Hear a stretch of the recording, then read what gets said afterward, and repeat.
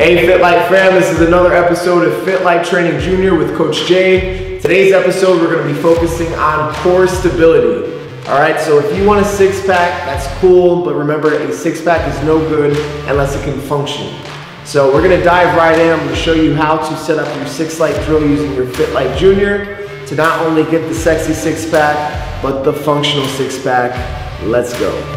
Alright guys, so to set up your 6-light low plank drill, we're going to have 2 in the back, 2 in the middle, and 2 in the front. To see exactly how we're going to use those lights, first I'm going to get into a low plank. For a proper low plank, I want my elbows directly under my shoulders. I want my hips square. I don't want my hips sagging or my hips overextended up. But I'm nice and flat, my rib cage is down, and I am braced. So first we're going to start with the first 2 in the front. For the left light, we're reaching with our left hand, coming back, the right light, the right hand. What this is going to work is a lot of not only your core, but your shoulder stability. Next we have our 2 in the middle. I'm going to bring my knee up, deactivate, bring my knee up, deactivate. Right, so this is also going to be good not only for your abdominals, but your obliques. Lastly, we have our 2 at the legs. I'm going to pick my foot up, squeezing my glute. And yes, you guessed it, these are good for your glutes.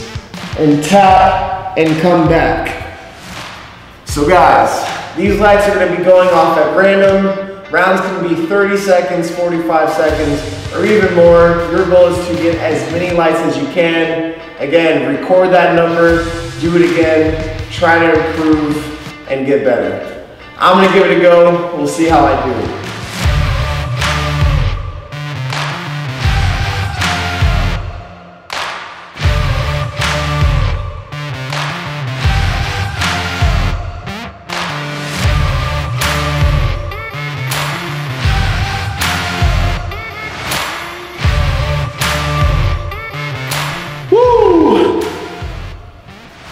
Abs on fire, glutes on fire, amazing.